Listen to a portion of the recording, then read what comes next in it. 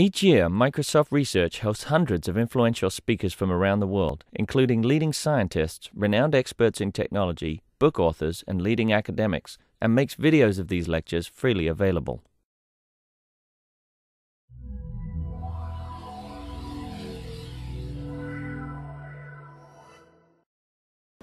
All right, ladies and gentlemen, we're going to reconvene here, getting towards the end of the day, but still exceptionally valuable material to cover. This section will look at case study examples of coastal engineering, and Moritz and David Michelson will be giving us a talk and then a panel discussion. Please. Thank you, and thanks for inviting Dave Michelson and myself to present to you today about some of the infrastructure requirements we have to meet with the Corps of Engineers. The outline will be 5 elements to this talk. 2 of the elements will be an introduction dealing with, first, what is the mission of the Corps of Engineers to support our nation's infrastructure requirements for civil works, and then our culture and how we can align for alignment of collaboration. And then the next 3 elements will go through the activities that the Corps of Engineers has relevant to the coastal margin and NANOOS and the PAC Northwest for Portland District and Seattle District Corps offices. Then we'll address the challenges that we face along our coastal margin, dealing with coastal navigation infrastructure, specifically the aging infrastructure. And then we'll summarize with some opportunities. Our Civil Works program, Corps of Engineers, is supported by about $5 billion annually. It's a diverse portfolio of 7 missions. But today I'll be specifically talking to you about navigation along our coastal margin.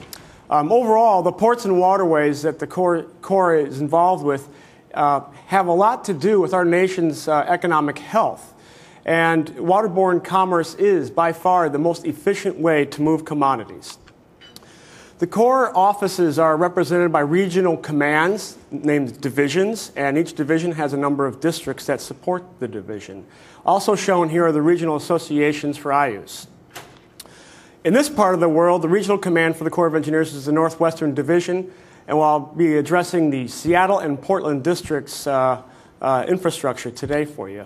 Our culture, the Corps is mission-oriented and project-focused. The Corps obtains data for our immediate project needs, and we're somewhat limited from obtaining other types of data that don't fall within our immediate needs, in this case, supporting coastal navigation infrastructure. I want to emphasize that sometimes the Corps does not fully exploit or advertise the data that we collect. However, on the good side is that we're execution-driven. We're very good at aligning resources to complete the task at hand. We can use this energy to collaborate with others when their tasks overlap with our tasks. We are undergoing a cultural shift in the Corps, though. We're trying to leverage resources across projects, looking at a systems-based approach. Bottom line today, for today's talk, though, I wanted to emphasize is our coastal navigation infrastructure has increased vulnerability. We need to address this by improving our adaptive management decision-making. To do that, we need a good data feed. So bottom line is we need to share and utilize existing data sets as much as possible and the combined capabilities for observing, collecting, and analyzing future data sets. Portland District has 11 jettied inlets along its coast, and we also operate 20 dams. Here's what a dam looks like. It's a complicated system of infrastructure. And then an inlet. This is Newport. It is also a system of infrastructure. These 2 business lines end up competing for scarce resource maintenance dollars. So we have to make some hard decisions. The synopsis of our coastal navigation infrastructure is that through Portland District's ports, we convey $18 billion in waterborne commerce each year. 11 jetty inlets compose 30 miles of structures out into the ocean, $2 billion of investment, and we're basically having to adaptively manage these elements by basically doing just-in-time repairs to keep things from failing. We want to keep the function, but we don't want it to fail. And to do this requires frequent observation of forcing processes and responses.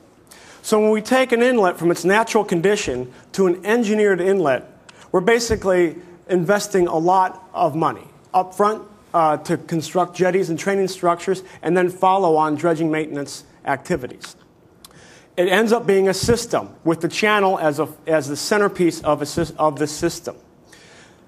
However, the morphology at the inlet is really what's going on. And we're working with nature to maintain the morphology which supports the jetties and sustains the navigation channel as a system.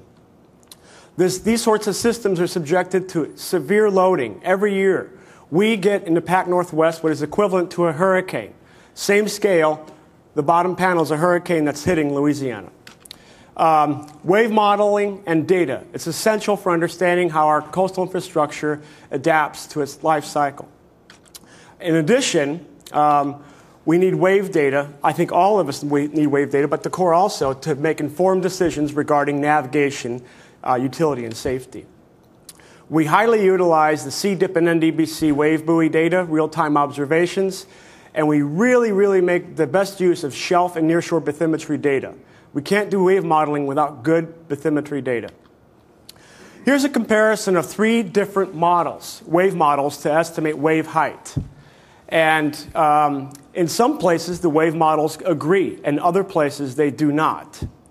Now, this diversity in model results is actually helpful, because by comparing models, we can reduce risk and uncertainty. It informs us about processes we may not be having fully defined, and it improves collaboration, especially when different groups are doing the wave modeling and we're comparing results. Jetty loading, waves, it can be very severe. We can go from a fair condition jetty to a threatened condition jetty in just a matter of a year or 2. So we have to maintain surveillance. In addition, where the jetties connect to shore, water level comes up, storm surge, those vulnerable parts of the jetties can fail. As you see here, a small breach opening resulted in the release of a significant amount of morphology into the inlet. And then the last slide before I transition over to David Michelson is this. This is a time-varying reliability plot for a given jetty. And it starts basically when the jetty was begun, and then it's going through time to the present day. And you can see that the reliability has changed through time. Different repair scenarios, different times when the morphology came out in response to the jetty construction, it protected the jetty. Now that morphology is receding, exposing the jetty to more vigorous ocean loading, and now we're in a state where the reliability is not so good. It's poor. And we are dealing with vulnerable infrastructure. This type of evaluation requires extensive integration of observed wave data, water levels, wave model results, bathymetry and topographic data, jetty design equations. It all comes together from different elements, core elements, and different data suppliers that we use. David Michelson, I'll take over. David's with Seattle District.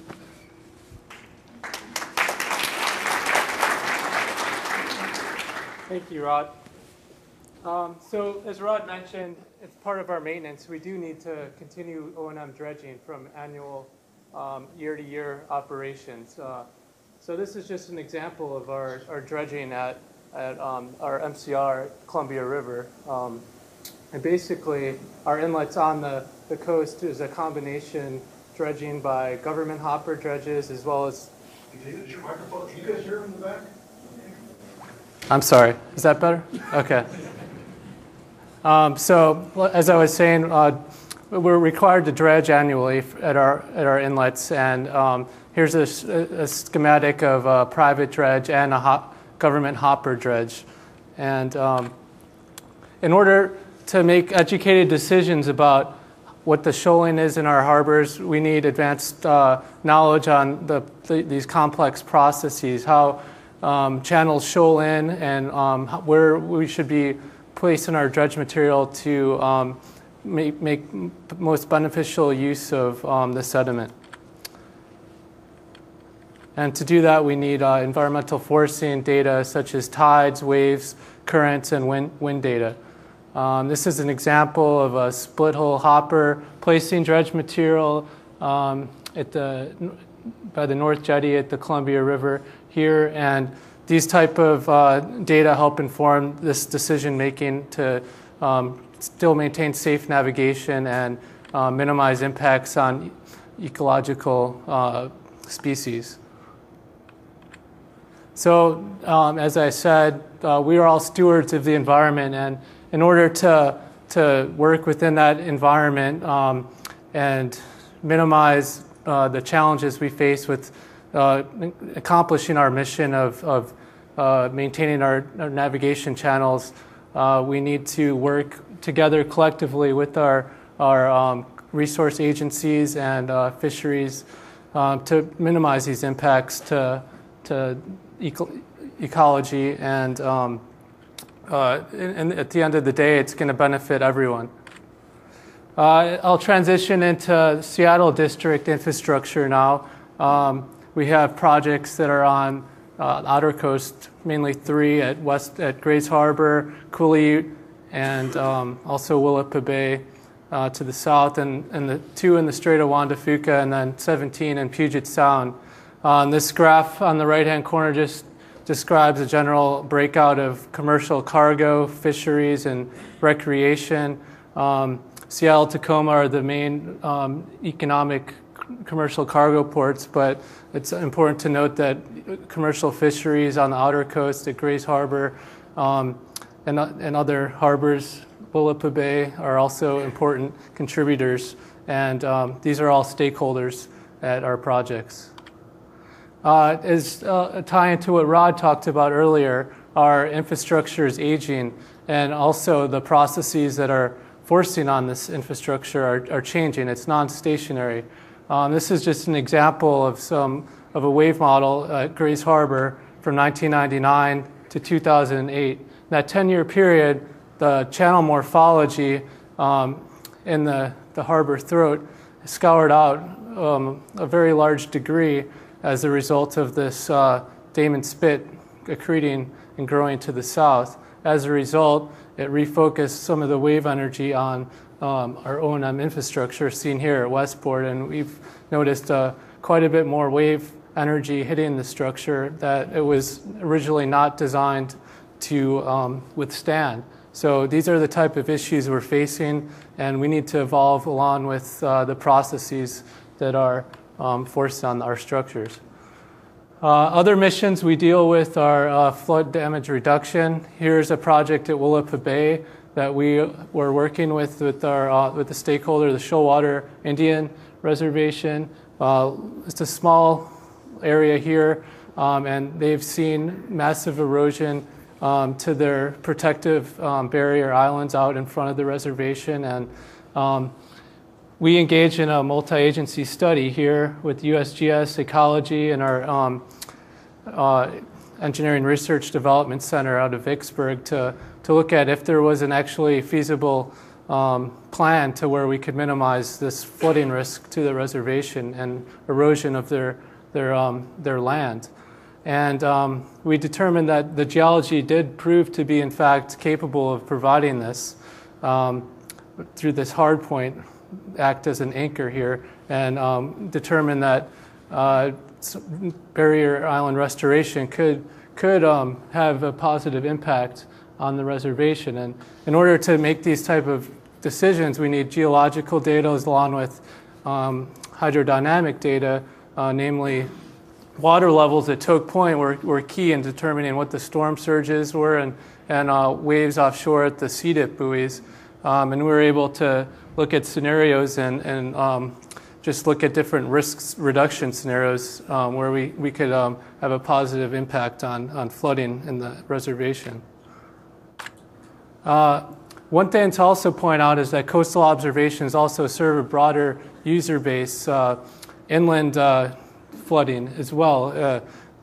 One key thing was a crisis that we had at one of our dams, Howard Hansen, just 2 years ago.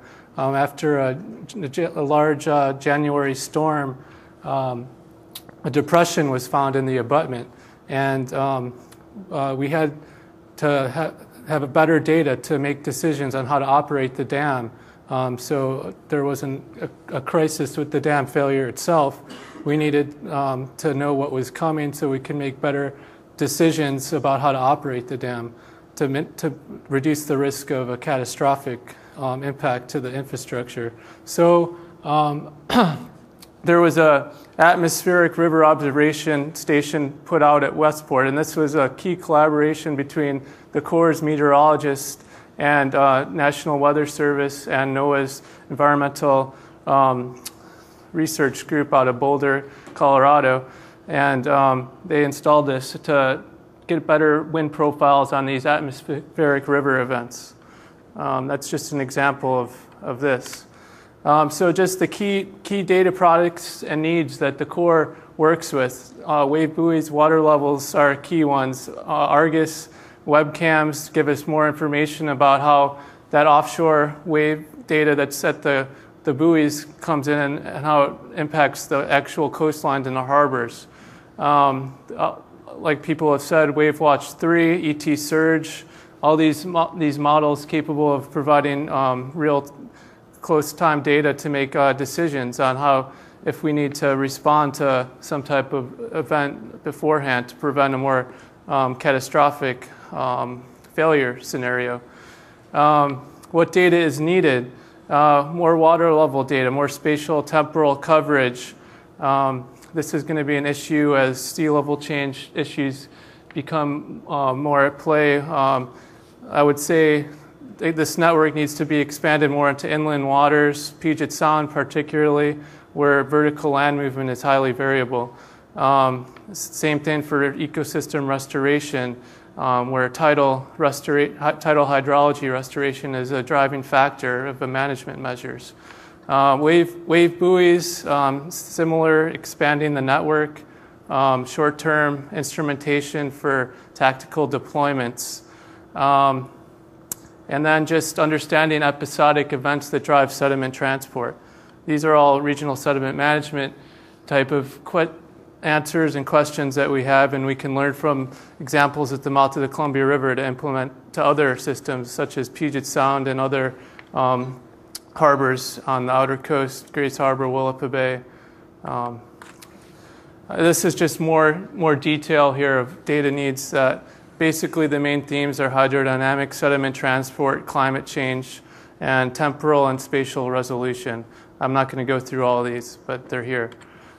So just in summary, opportunities to collaborate with the Corps. We have in-house resources that U.S. Army Corps staff can interact directly with stakeholders. We have contracts where we can work with private industry with government orders that allows us to work with other federal agencies and cooperative agreements that allows us to work with universities and state entities, local governments. Concluding remarks, the Corps has been active in partnering with NANOOS principal investigators on various projects. We have a diverse set of stakeholders, both federal, tribes, state, local, private industry, ports, resource agencies, and NGOs. As Rod mentioned, we're execution driven, and a lot of the data that we have collected may not be known to a lot of our stakeholders, and NANOOS can be a good segue on how to incorporate that to broader use. So I think we need to look at some of that, how we can feed some of that data that we've collected into the network. And then coastal engineering, future focus areas and opportunities. I think planning and adaptive management for coastal infrastructure is really key. We have prime examples on how it's going to look, and we need to engage and make sure we have the data in place to do that effectively.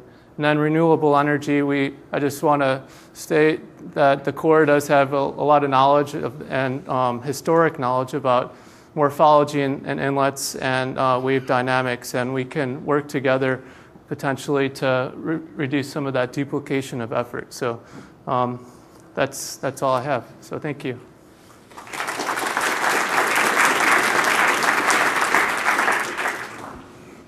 Hans and David, thank you very much for that very illuminating discussion of Army Corps of Engineers attributes, capabilities, and needs. And now I'd like to open it up for questions for these two gentlemen.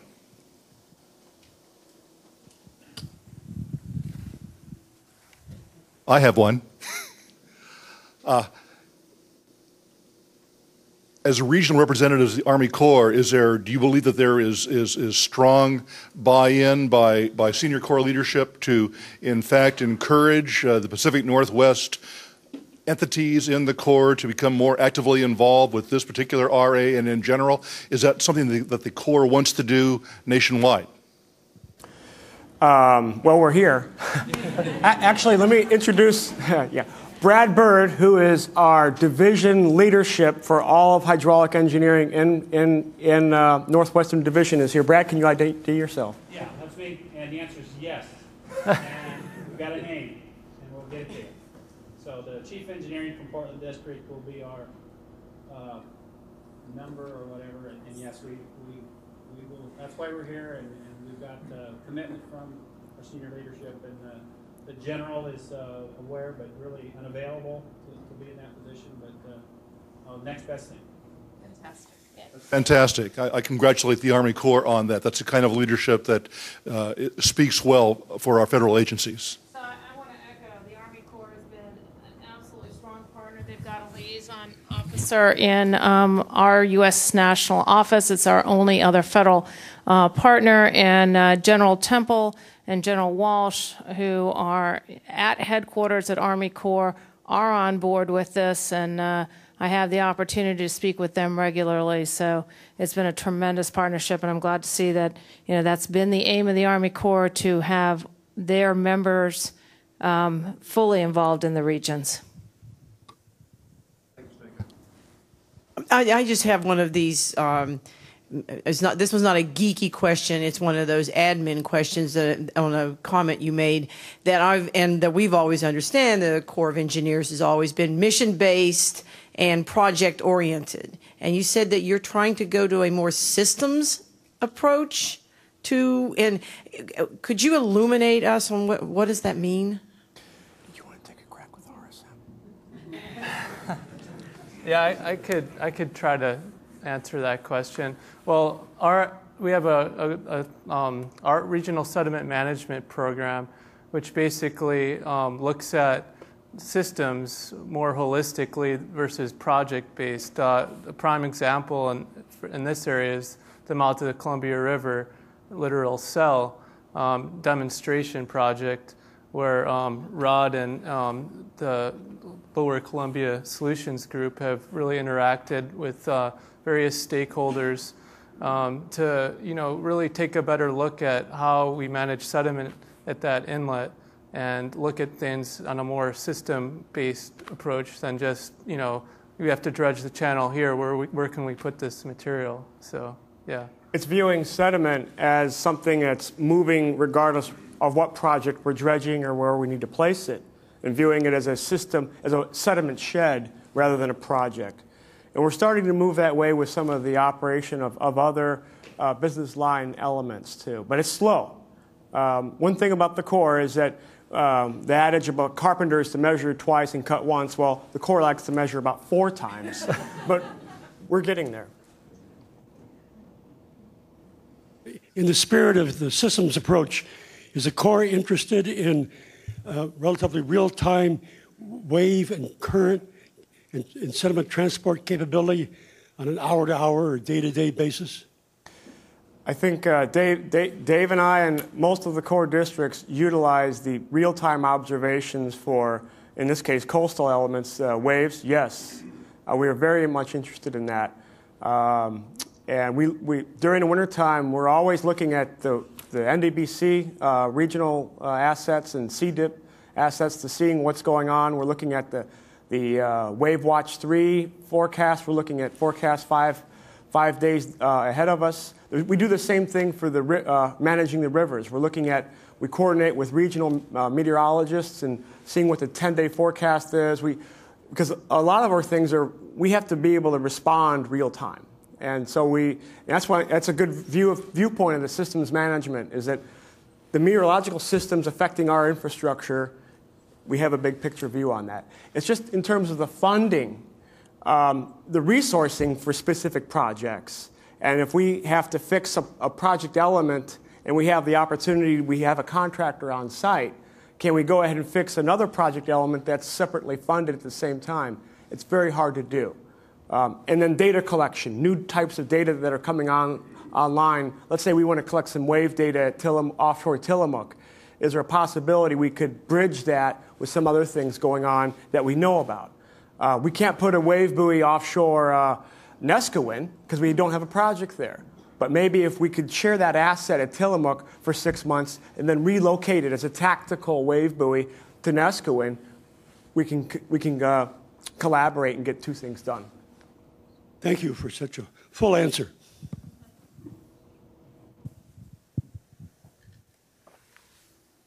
Any other questions? Let me ask a follow-up to Chris Moore's question then. On the slide you had with the various data types which would be of extreme value to the Corps, a lot of those are collected by other agencies. Does the Corps then maintain an investment in observations like water level, or do you rely on NOS to provide those? And would you want them to increase their investment, or NANOOS or other entities, or can the Corps do that and keep them there for the long term? I'm going to bring in Bill Berkemeyer. Bill is he's a agency asset for the Corps, and Bill, is that can I bring you in to answer? That's how we maintain our wave gauging. Yeah, so let me try to answer that. And first, for this audience, I think one of the things that you guys are very fortunate to have in the Northwest here is some really great, knowledgeable folks within the Corps that care about this Northwest coastline, and a real knowledgeable group here. So it's great for us to present and realize you have here some really dedicated folks. The question on data is we have a program which I manage, which sustains wave observations. We fund part of the CDIP program, and independent of projects. And so yes, we've sort of focused on waves. So we don't do water levels, we do waves. You can hear we like waves. We're sort of a one variable. But we'll throw our wave information in, but we do need all these other data types. And one of the reasons we've been promoting IUS for a long time is because we look to people who know these other data types much better than us to help with that. So we'll put some on the table, but we hope there's some other things on the table to take away. And we're trying to sustain our wave information, and even that's tough under this tough budget things. But finding users and applications, that really helps justify it within our structure as well. Thank you, Bill. I could just add on top of that, locally, Corps districts work with the USGS, and they do a lot of our river gauging for us and some water levels, turbidity assessments. And so they do a very good job at that, and we bridge on to that. There's other opportunities where we do cooperative agreements or government orders with local agencies to collect data for us. Well, this might be the opportunity to say that perhaps NANOOS and the other RAs could serve as a handy venue for regional entities of various federal agencies to come together and explore what these two fine gentlemen just said about data sharing and opportunities for collaboration. I hope that would come to pass. Any further questions for our Army Corps professionals here? Then thank you very much, guys.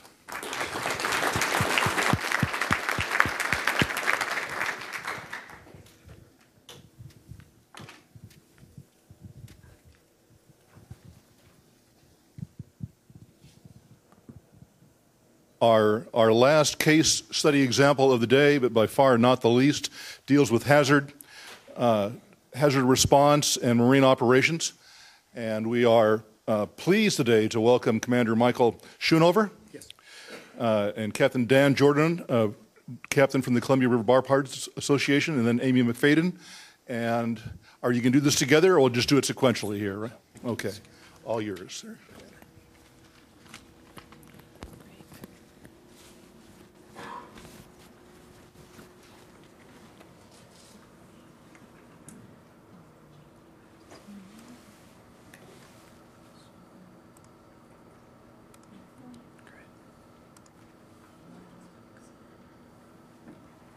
Okay. Well, good afternoon, everyone. guess we are up for the final session. I think you'll see a transition here with this last session. Many of the talks up till now have been very theoretically based, a lot of large words and lots of data up on the screen, many of which were over my head as an operator and not a scientist. Where I'm going to bring it down to with my talk here is a discussion about the tactical use of a lot of the data that's out there that's being produced. The Coast Guard specifically is a great consumer of data for a lot of our Coast Guard operations. We produce very little of it, but that data is critical for the ongoing Coast Guard operations that we run every day. So I'm going to talk specifically about Sector Puget Sound, and I'll cover a little bit the region that actually encompasses. But the topics that I cover also apply to our two Coast Guard sectors that are to the south of here that also make up the Pacific Northwest region. Those would be sectors Columbia River and soon-to-be Sector North Bend, right now Group North Bend. So again, I'm the response chief at Coast Guard Sector Puget Sound. We run all of the Coast Guard missions up here in Puget Sound with the exception of icebreaking. Unless things change here soon, which I hear they're not getting any more ice, we're getting less ice. Not going to be a lot of ice breaking up here, but other than that, we do search and rescue, maritime homeland security, protection of natural resources, which also includes oil and hazmat response, maritime safety, and national defense. The environmental products that are out there, the data that's out there, contributes to the Coast Guard's ability to execute all of these missions. Just a little bit about the unique AOR up here, and for any of you that operate on the water, you definitely know that this is a very diverse geographical environment. From offshore, the area off of La Push, into the Straits of Juan de Fuca, Puget Sound, up in the San Juan Islands. The operating conditions in any of those areas are completely different. And so when we're running missions out on the coast, the information that we need and what assets we're going to be sending differ greatly than when we are responding to a case up in the Swinomish Channel. This slide also just shows how large of an area it is. This is an overlay of the different captain of the port zones for some larger ports in the Coast Guard. And you really get to see, certainly not an indication of volume, because all of these other ports run a lot of volume, but pure size-wise, this area encompasses a very large area. And how we overcome that large area is consolidating all of our operations into one command, control, and communication center, which is located at Pier 36 in Seattle, the Puget Sound Joint Harbor Operations Center. For those of you that have not had the opportunity to come down there, we routinely host tours for all different types of groups, industry groups, government groups, as well as different just general organizations. So my contact information should be with the NANOOS point of contacts. If you ever want to come in for a tour, we'd love to have groups come down there. As you see here, lots of computer screens, lots of sensors, we kind of have information overload, and so our job there is really how do we consolidate all of that data into a usable product. One of the ways we do that is through our what's called the Common Operating Picture. We integrate visual sensors with the cameras you see on the left and the right, infrared, radar, satellite imagery, weather data, and all of that comes into kind of one consolidated picture that gives us an idea of what's going on in the region and then how do we respond. So with that as background, I could have used any of our missions as an example of how we integrate environmental data. I thought search and rescue would be an interesting one because generally a lot of folks hear and see that on the news day to day. We run a lot of search and rescue operations in this region, generally anywhere from 600 to 700 cases a year. So how we use environmental data for search and rescue kind of varies depending on what type of a case it is, but I really divide search and rescue into two phases, the search phase and the rescue phase, appropriately named. The rescue phase is actually pretty straightforward. It may be the most dangerous phase, but once you know where the person is, the boat is, or exactly what it is that you're looking for, going out and rescuing it is just a matter of selecting the best asset.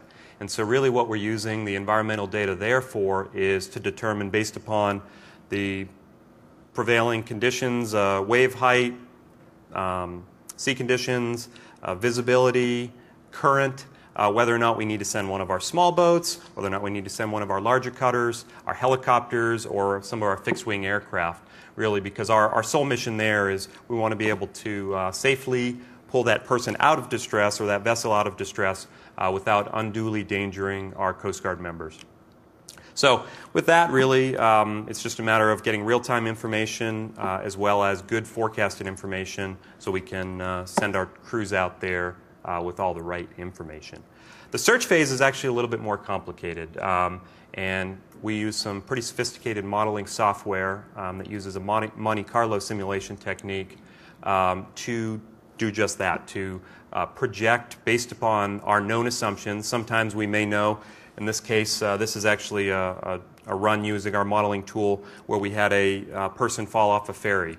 And so we had a pretty good idea of where the initial datum was, the initial start of that search was, but then there were wind, current conditions pushing that possible person in the water. And so as we did subsequent searches, the system, or the software basically modeled where that object in the water would drift. That's very different than what we often see offshore, which is a vessel that's reported leaving one place, not arriving somewhere else, what we call an overdue.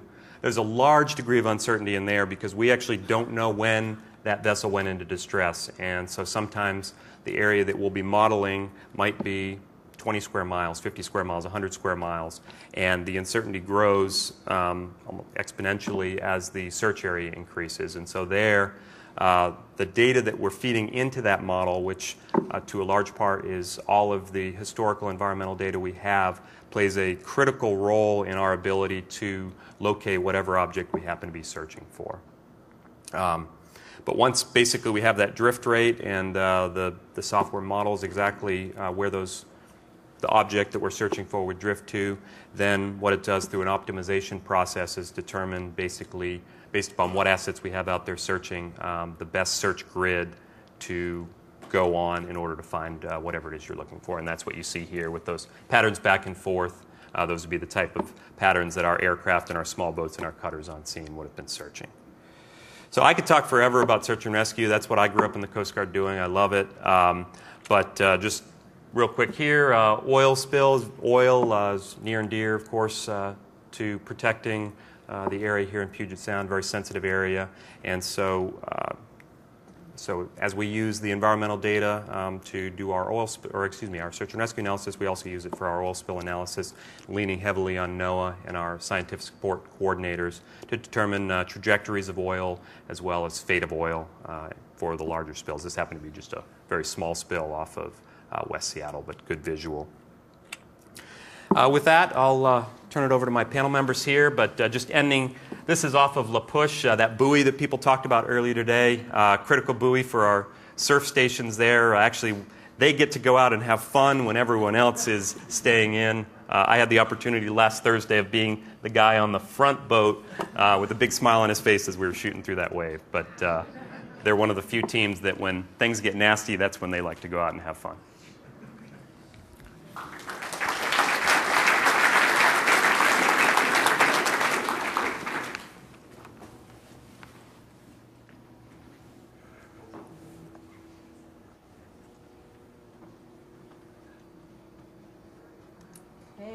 David announced our next speaker is Captain Dan Jordan.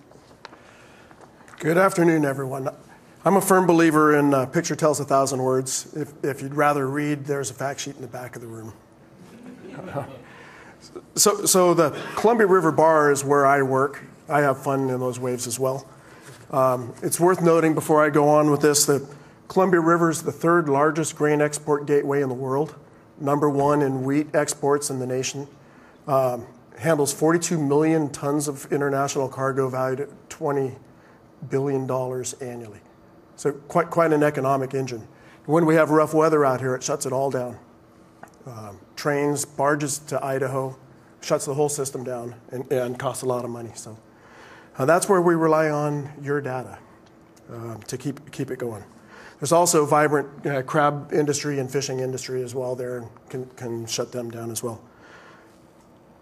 So the Columbia River, 100 miles, 4 competing independent ports. from Portland, Vancouver on down to the river. In order for us to sail a ship out of Portland, we have to have 10 hours lead time to set up tugboats and line handlers coming down the river before it crosses the bar.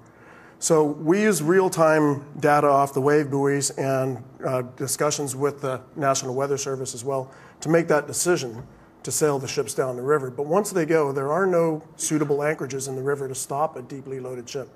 So those forecasts are really important to us. The wave height can be off a little bit, which it is quite often, but the timing is critical.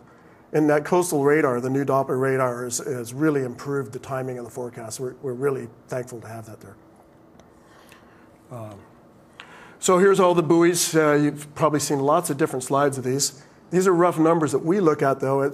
I was a ship's captain before I was a pilot, and ship's captains always have to second-guess forecasters. It's just in our nature. So we look at the wave buoys as well, and you can look at a buoy and say, well, roughly 18 hours from the wave at this buoy, it's going to be at the bar, and it gets to the next buoy. Is it really happening? So the NDVC buoys, they were critical to us, but for a lot of years there, they weren't surviving the winter. Rod showed you the hurricane force storms that came here, and either they would not transmit their data or they'd break loose their moorings and disappear. And then we couldn't get them back on station until the summer. So we're all winter, the most critical time with no data.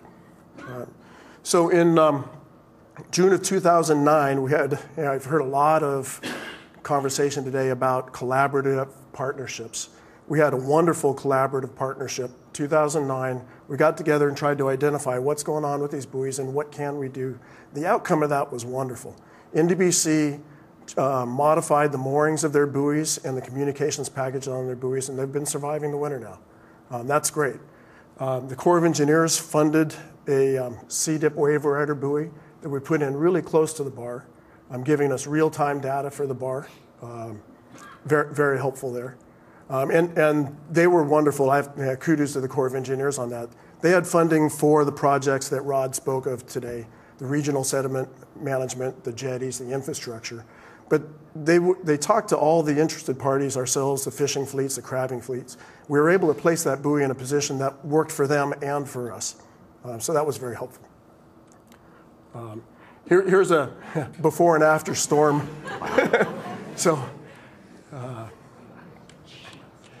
And these are the C-dip wave rider buoys, which we have 2 out there now. The Corps of Engineers funded the inner one, and the bar pilots we got a grant and funded the outer one off the continental shelf there, so that the idea is the data from both of them, one measures waves where it feels the bottom, the other measures the waves where it doesn't feel the bottom, and you can come up with a better wave forecast that way. I don't come up with a wave forecast, but you have National Weather Service. If this helps them, then wonderful. So the placement of that outer buoy, we funded it, but we let them choose where to put it. And hopefully we get better forecasts. We've been seeing some great improvements from that. So here's another placement idea. That one issue that we have, it's the inshore wave rider buoy there. The currents out of the Columbia River can be extreme at times, 6, 7 knots. That plume goes out 11 miles from the Columbia River entrance. Any more than a 2-knot current in that wave buoy goes underwater, doesn't transmit anymore. So we're not getting actual waves on the bar from that buoy. We're getting as close as possible and then letting the modelers try and model it, which also takes real-time current to be able to do that, which we don't have either. So for those of you that would like to model the real-time current or measure real-time currents out there, we're all open for it. So here's from the NDBC site. They have this available for all the buoys that are out there. And we look at the peaks. We watch a storm coming in like that. And at a certain point, we decide we can't take a ship out. We don't operate the ships, and all the trains and barges upriver start complaining. When we watch the storm drop off on the other side and waves get back into our operating levels, then we can start running ships again. But remember, we have to give them 10 hours notice for that. So that's a real challenge. Forecasts are real important. And this is just a great slide because there were 2 storms. We had a little window we could move ships. And the second storm came in and we had to stop moving ships again. We've Scripps and the National Weather Service have done great jobs of tailoring their products to us on the websites. This is off the Scripps website for the CDIP buoy program. It's a 30-minute sample of all the waves that occurred at that buoy. So we get significant wave heights from NDBC buoys, but we can get, this shows the upper 10% and the maximum wave and the full spectrum. So before I get on a ship and cross the bar, I can see what I'm going to encounter. If the maximum wave, like in this case, was 30 feet, I look in, are there a lot of waves near it? Do I have to worry about a whole lot of big waves, or is it 30 foot and then the 22 foot was the next lower one? It helps me decide what I'm going to get involved in. This is another slide from the Scripps site. That outer wave buoy, not only is it off the continental shelf to do that comparison, but it's also right on the border of the WaveWatch 3 model and the SWAN model, so it helps the transition from one model to the other, which is providing a lot better modeling for us on the bar. And you can see there's differences there, but it's fairly close. Now we get into the visuals. This is true to scale, a ship coming down the Columbia River, 3 foot between the bottom of the ship and the bottom of the channel. So we really pay attention to the tides as well. So what this is a lead-in for is another collaborative partnership that we did. Part of that grant, we've started what's called a dynamic underkeel clearance program. So you can tell, looking at that picture, you really don't want the ship to move at all and hit the bottom. If it does, you want to know how much it moves. So this is what we're doing now.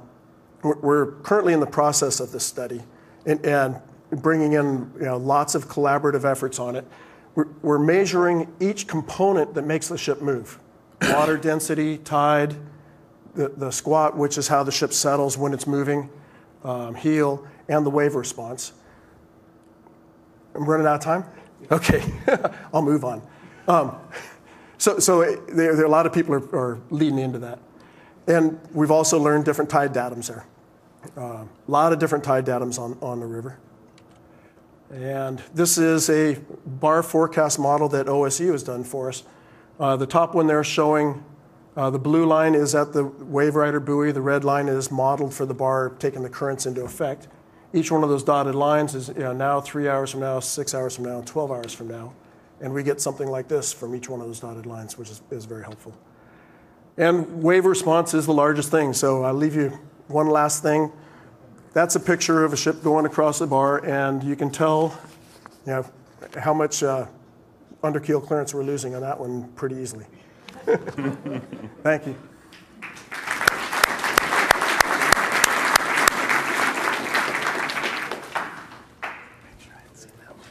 And Amy's next. Were you on board? I was. Thank you, Amy.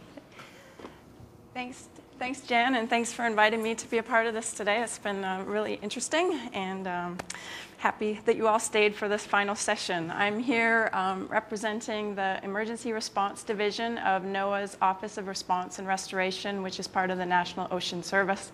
We're also known by our old name, which is still used frequently, which is NOAA HAZMAT, maybe more familiar to many of you.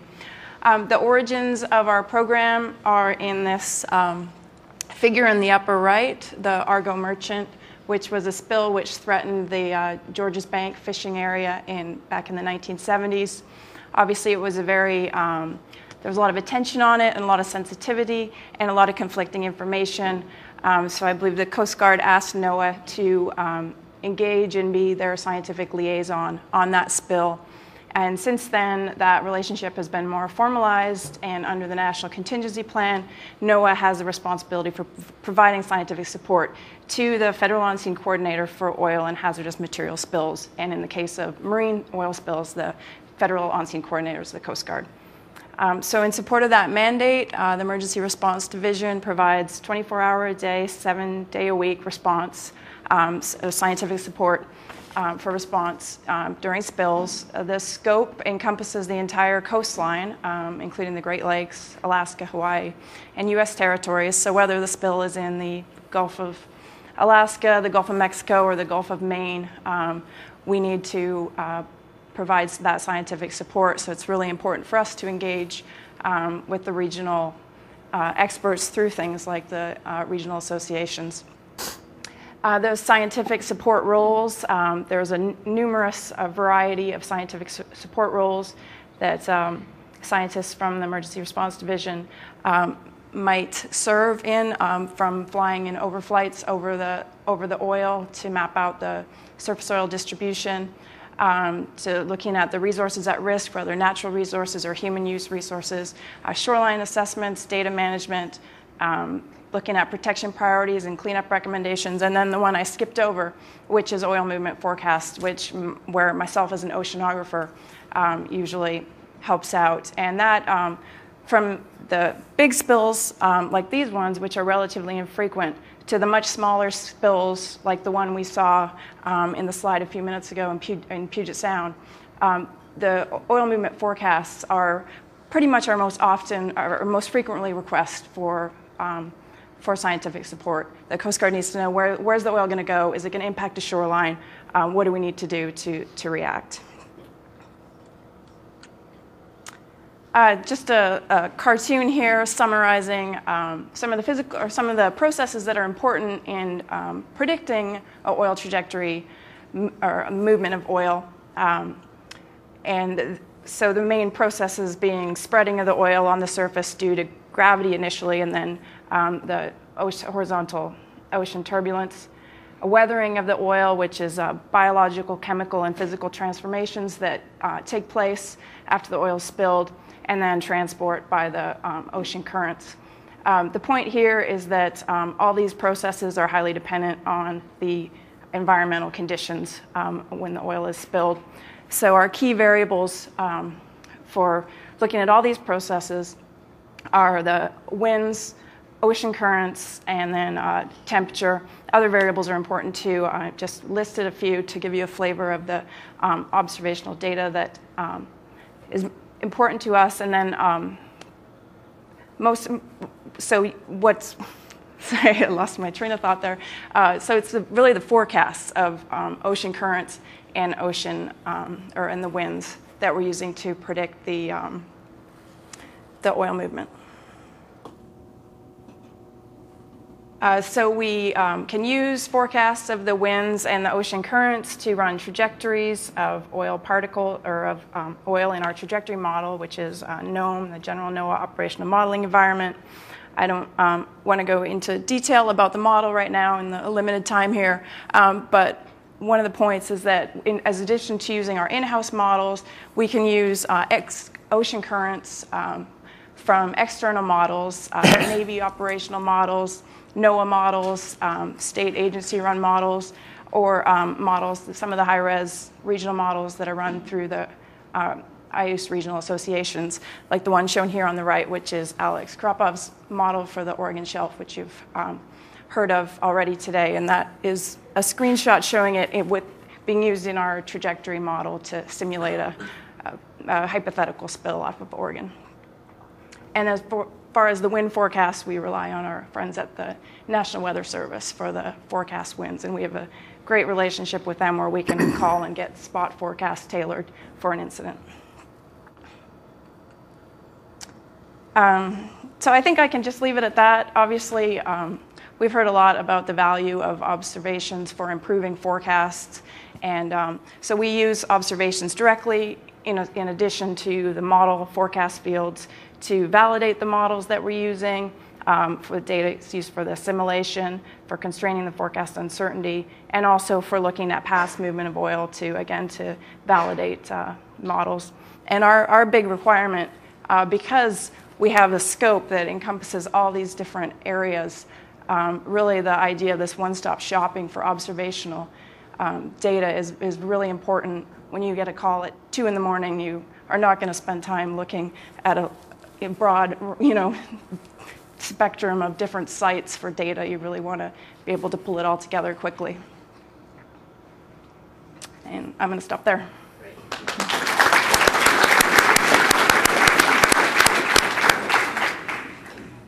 Thank you all. A very fitting way to end our discussion sessions of the day with a very operationally focused panel from search and rescue to crossing what is clearly a demanding riverine bar system to actually how do we go about protecting lives and property from oil spills and other hazardous materials that we can model. Thank you all very much for that very good discussion. Some questions, please, for our panel. Chris Morris in the back. Hold it, Chris.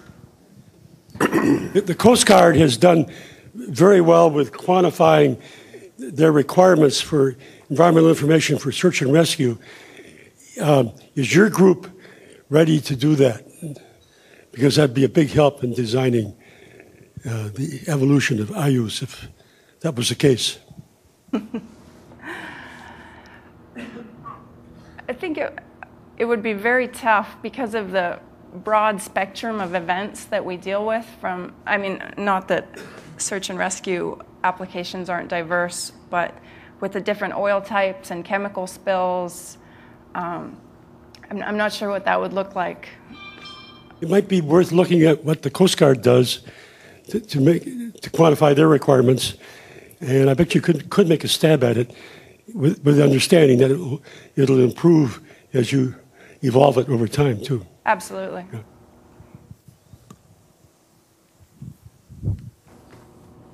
I have a general search and rescue question. Sorry, Bill, real quick. It's either for the commander or Stenka or Mike Cosrow or some combination thereof. But on the East Coast, the feasibility studies that looked at CODAR information and improving search and rescue trajectory tracks, is that going to be exported nationwide, or is that going to be, yes? Stenka, hold on. So the answer is yes. Under development from IUS, the short-term prediction system, which is that forecast that SAROPS needs, has been developed for the regions where we have HF radar. And we work with Art Allen, who is at their research center in Connecticut, Art in Connecticut, who developed SAROPS. So what has to happen in an operational mission is it's on the developmental server. And then the Coast Guard will bring that into their operational system by releases. And then the training has to occur. Now, as a Coast Guard area commander, they have access to the environmental data server that is not the operational, and they can get to that. But we are close to bringing the entire, where we have HF radar, this SDPS, short-term predictive system, into the operational center for the Coast Guard, so you'll have access to it from SAROPS, because right now here on the West Coast you still have to go to your developmental server. So that's what we're doing at the national level. And then I'll let you take for what you're doing at the level here. Thanks, Stenka. Sure.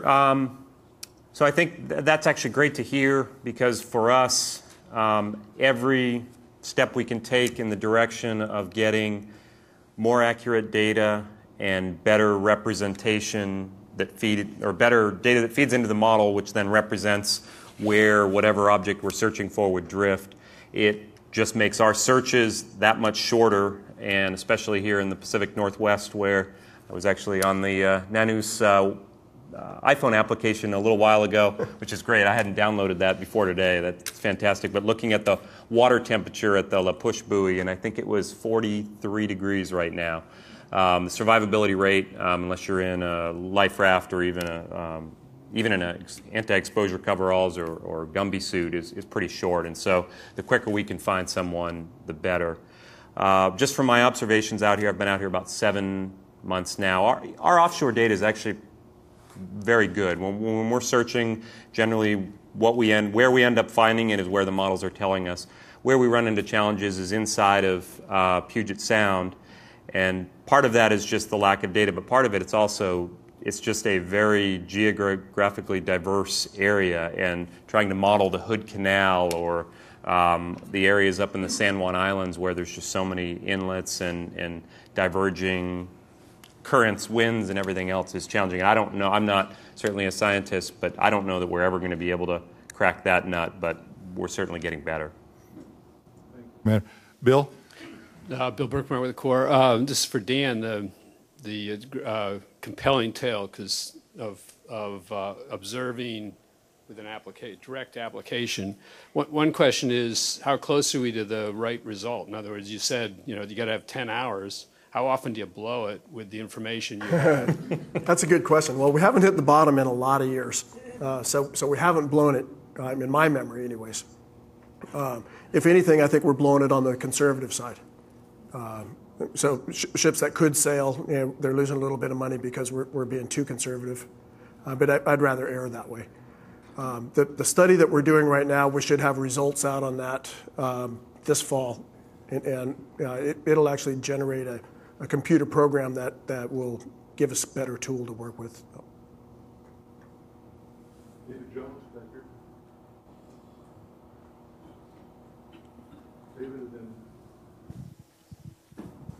Hi, David Jones from APL UW. This is for Captain Jordan. Just curious on where does that decision get made? Is it made first by just the pilot that's going to be going out with that ship, or is it done at a center? Because I was wondering, you have a lot of different data, and there's probably some experience in putting all that together. I mean, have you been able to fuse all that in kind of a fusion center? Well, it's both, the pilot going out and a center, but the pilot going out is at that center.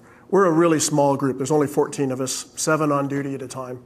When a storm's approaching, we usually have at least a day, sometimes more, notice that it's coming. And as it gets close, a few of us will get together and make that decision. But once the ship's sailed, you're pretty much committed to go. There have been a few ships that have anchored because a storm has stalled, but the ship was going, and you have to err on the side of safety. So you can anchor in the channel, but the Coast Guard doesn't like that. Thanks, Captain. You, sir, and then you're next.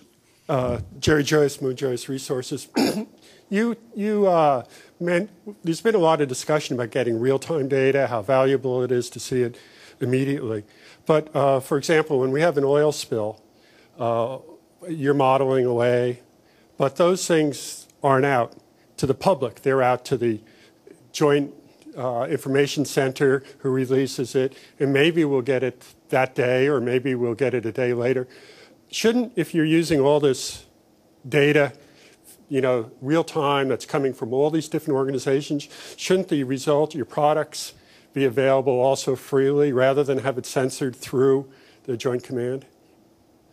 I agree with you, and I think that was the case in Deepwater Horizon after the first few weeks.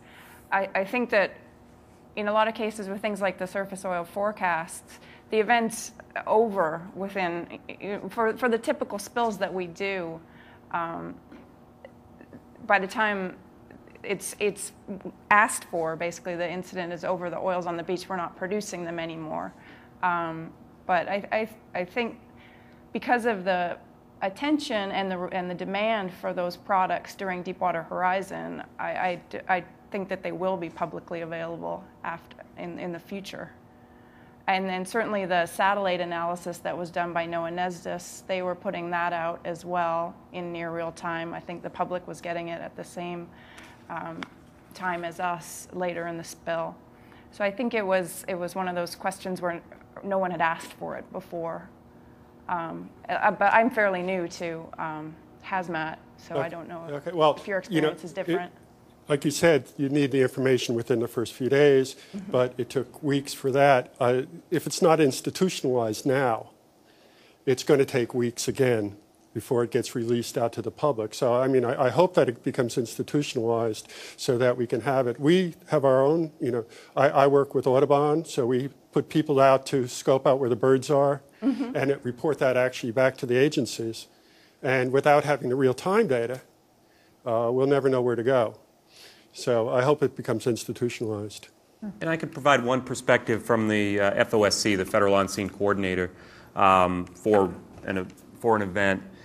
I mean, we don't even have access to real-time. There's no real-time click a button, get a beautiful model system, at least that we use right now. I mean, when there's an event or an oil spill that's going to require the stand-up of an incident command or even one of the smaller events, we actually use scientific support from NOAA for the landing craft Justin, the slide I showed. They actually sent someone down to our command center. We actually, as a Federal Unseen Commander, will submit the request for a specific analysis to NOAA. They have to do that analysis. Once we receive that analysis back, and oftentimes they are in the command center or the incident command with the Coast Guard, the state, the responsible party, everyone, then that immediately gets released out as part of either a press release or just for larger events, we'll actually have, there'll be some sort of a website stood up for that. So I would say it's released as close to real time or near time as the person that's going to be using that for actual operational command and control is getting it. And especially for future large-scale events, I think you'll see much better reporting in the future. Thank you. Hi, I'm Brian Zelenke here with NOAA, and question for Captain Jordan. You mentioned an interest in currents in the Columbia River Bar, and I was wondering if you could comment on the utility of the CODAR CSON HF radar surface currents measured in that area. I'm not aware that they're doing that on the Columbia River Bar. You are? Is it on the NANOOS site? I'll look for it. May I pass the microphone to Dr. Mike Cosrow?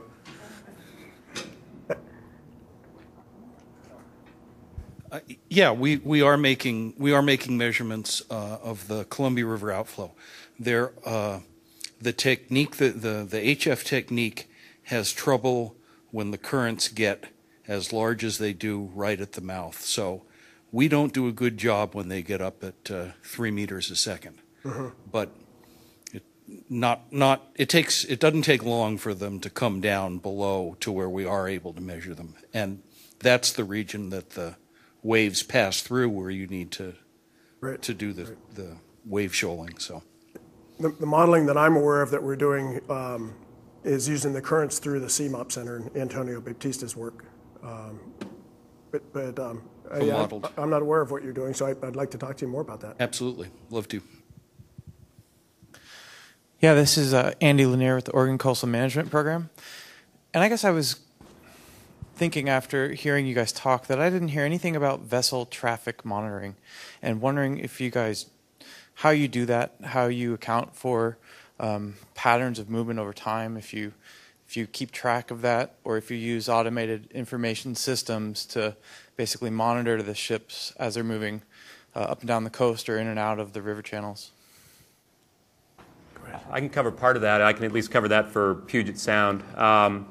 So Puget Sound is one of the areas where there's an established vessel traffic service, which is essentially similar to an air traffic control tower on the water, although they give less direction than air traffic controllers would give to aircraft. They only intervene if there's an imminent collision or something that's going to happen. So for vessels that are above a certain size that are required to be part of that vessel traffic scheme coming in and out of the Straits and Puget Sound, they do track data on those vessel movements, and because they are all have automatic identification system, AIS, on board. We have a series of radars and AIS receivers that essentially allow the Coast Guard to track those vessels from far offshore, and it's a partnership between the U.S. and Canada because the vessels are handed off as they come in through the Straits. They shift between Canadian waters, U.S. waters, and so it's a joint vessel traffic service. So we share the data between the Canadians and the U.S. on those larger vessels.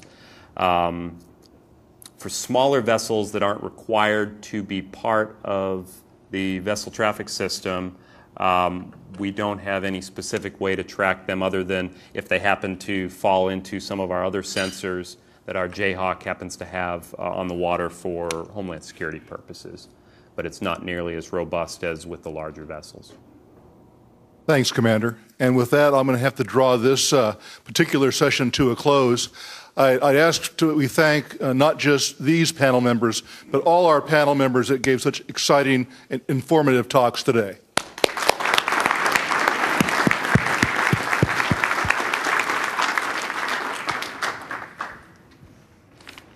Great. Well, thank you, everyone. I'm actually wired for sound already. And so I'm happy to say that I'm standing in between you and a wonderful reception that's about to begin. But I do want to share some words with you. I have 3 things that I would like to say in 4 quick announcements. And they're really important to me. And the first one is the sense of gratitude, and I extend what David said, and on behalf of all of NANOOS, I thank you all, the 150 individuals who chose to spend your time today with us in this room talking about this and giving us your input and your insights. I really thank you for making that decision. We know how busy people are. And I echo what David said about all of the speakers who spoke. It was an incredibly talented bunch of people that we had. We have a beautiful program that is in the lobby that has their speaker bios in it. So I encourage you to get to know these people better because they bring an enormous amount of talent to the region, and I thank them for their participation. And then also we mentioned our organizing committee that put this event on. And they are also listed in this program. And I'm going to read their names because it is these people who every 2 weeks got on a phone call. This event did not happen because, oh, there's a cookie cutter way to do it. It was because of people's really good ideas of how to put that together.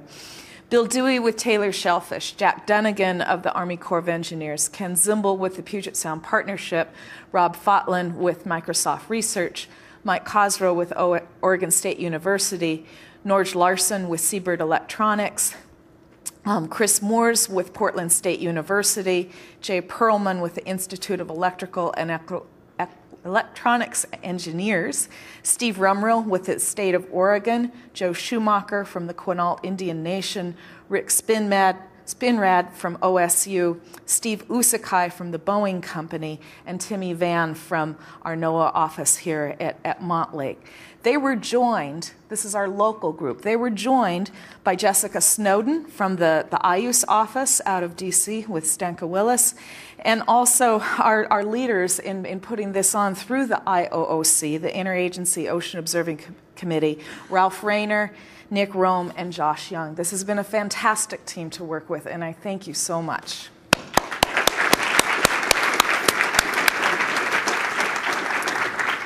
Okay, that was message number 1. Message number 2, we've heard some really excellent feedback today to NANOOS, and what I've heard are some feedback about our successes, and I can't tell you as someone involved in NANOOS how wonderful it is to hear those things, but I really want to underscore that it is the diverse people, some of whom you've heard their names mentioned today, many of whom you have not. And I want to make a point here because the people of NANOOS, I think they sort of self-select. These are not people who are out for fame or ego or money or power. You don't join an ocean observing system for those reasons because those things don't exist. You join an ocean observing system because you think that you might have ideas about how to solve problems, because you think that you might have ideas about how to bring things that are disparately separate and bringing them together. And because you're creative and that you might have good ideas and that you're willing to work well with others. And I've been involved in a lot of projects, some leaders, some as a partner, and I have to tell you that being the director of NANOOS is one of the things that gives me the best pleasure in terms of working with people. We have good people, and that's what makes NANOOS what it is. And so I want to thank them, and I want to welcome you all into the collective NANOOS family as you see fit and as we go forward. Okay, we also heard a lot about challenges, and to be quite frank, some of our most difficult challenges came right in that first discussion. Money, problems of data quality and how to assure these things, and then also that crevasse with science policy and the struggle there. Okay, these are not new problems. These are pervasive problems globally. But these are problems that I have heard from the IOOC leadership co-chairs, from Stanka Willis, director of IUS, and from NANOOS that, okay, you know, in a way, can I say it? Damn the torpedoes. You know, we can't just give up. So what kind of a nation do you want to live in? What kind of a nation do you want to build? And so these are real problems. They're difficult to address, but we have to do our best, okay? So we're going forward with those. And what's exhilarating to me is that I'm hearing that from the highest levels down. And I really want to thank the IOC for their leadership in that. All right.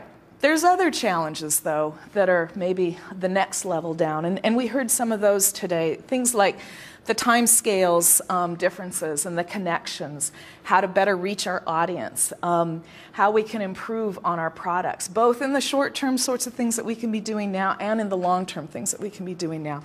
And those are really exciting to me because those are some things that we can put some great creative energy into this. This workshop is not a one-off. It's not a one and done is what I meant. This is the start, okay? And for many of you, about 50 of you, you've chosen to spend another day with us tomorrow. We're going to start having those conversations. But we're not going to end there, okay? This is an iterative process. We need your constant input to it. And nurturing. So I'm excited.